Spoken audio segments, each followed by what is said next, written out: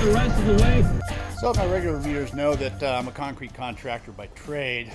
So sometimes that allows us to do more than just concrete, not only brick, block, stone, concrete, but sometimes other things as well. And so that's what we're doing here today. What we're going to be doing is installing some deco seal around a pool. Now, I don't know if you guys have a pool or in the area that you have a pool, but what generally happens is when concrete deck is poured up against a pool coping or pool bond beam, you have to provide a separation there, and that's what the deco seal is. It is a pliable material that is a two-part, and it's mixed together, and it is put between the, let me show you here, the pool deck and the coping itself. And what it does is it's designed for movement and flexibility. The pool shell and the coping itself with the deck are separate. So with heat, cold, expansion, there's a little bit of movement there. And so that's what the flexibility of this material does. Also allows water not to get in between this. If water gets between this, it could cause erosion, and then the deck could possibly lift. So that's what we're going to be doing today, installing some deco seal around this beautiful pool. So my guys are going to be here in a few minutes. I'll show you the process.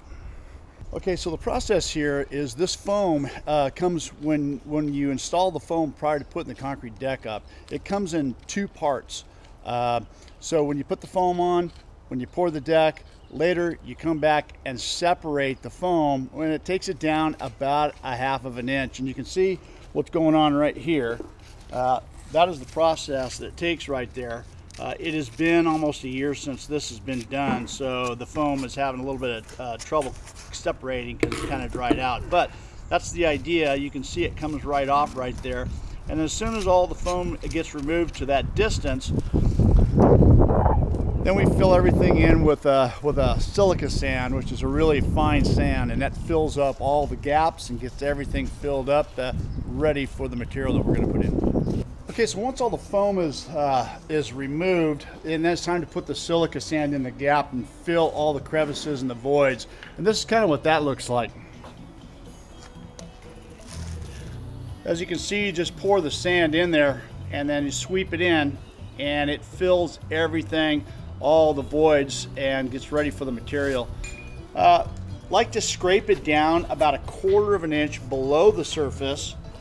That allows plenty of adhesion for the material that we're going to be putting in there.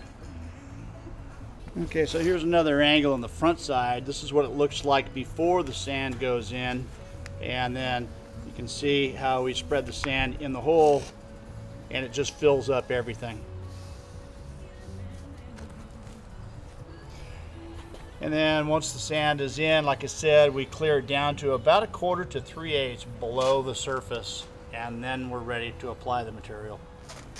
Sometimes it takes a couple times to go through with the sand. The sand sometimes sneaks through the cracks and need to come back and refill it, and that's the case that's what's happening right here. We're just having to come back and fill those voids up and get it ready. Here's another good example of the sand falling through right here.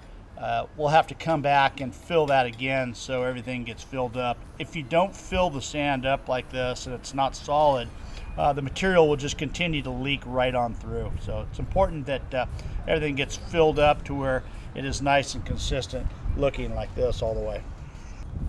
Okay, so this is the product that we are using. It is Deco Seal. It is a two-part product. You mix the two parts together, and it becomes to where it's going to actually get finished, rubberized, and complete. But right now, without the hardener mixed in there, it'll never get hard. So by doing this, mixing it is very critical. Mixing time should be at least 10 minutes to be sure it's thoroughly mixed, and then it'll be ready to apply. Okay, so here's the process. Once it's all sanded out and the material is fully mixed, we transfer it into a little quart squeeze container, and then it is squeezed into the gap. The important thing here is that you don't overfill it so it flows onto the pool coping or flows over the pool deck itself. The idea is to just fill the gap so it goes from side to side complete. And this is what we're doing right here.